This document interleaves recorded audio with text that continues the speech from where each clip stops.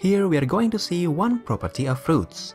And without further ado, what about double root?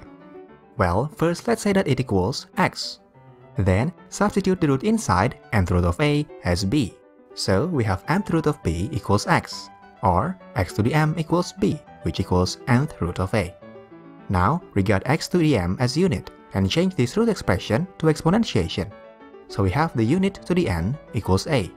And using the third property of exponentiation, we have x to the m times n equals a.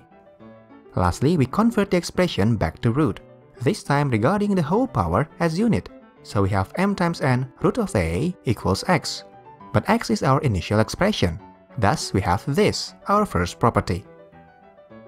Therefore, we can change double root into 1 with index multiplication of the initial indices.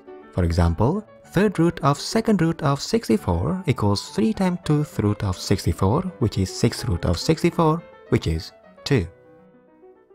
So, if we have problem like this, we can solve it in two different ways. The first way is just taking the root one by one from the inside out. And the second way is to change a double root into single one and proceed.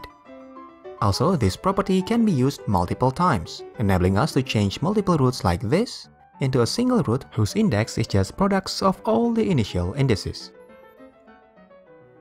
Alright, next we'll see the other two properties of taking roots.